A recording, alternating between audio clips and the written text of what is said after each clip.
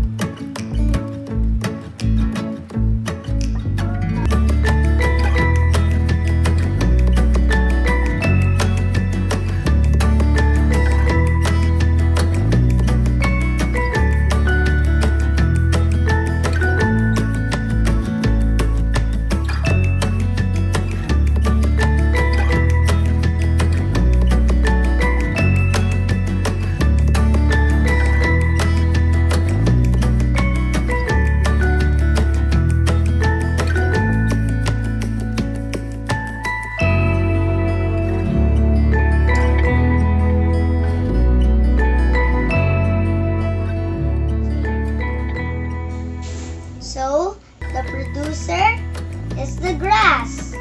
The primary consumer is the grasshopper. And the secondary consumer is the frog. And the tertiary consumer is the snake. And the final consumer is the eagle. And the decomposer is the worm.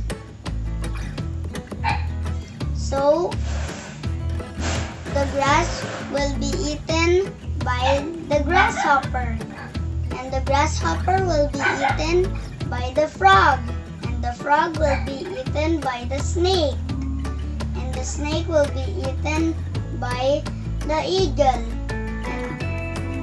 And when the eagle dies, the worm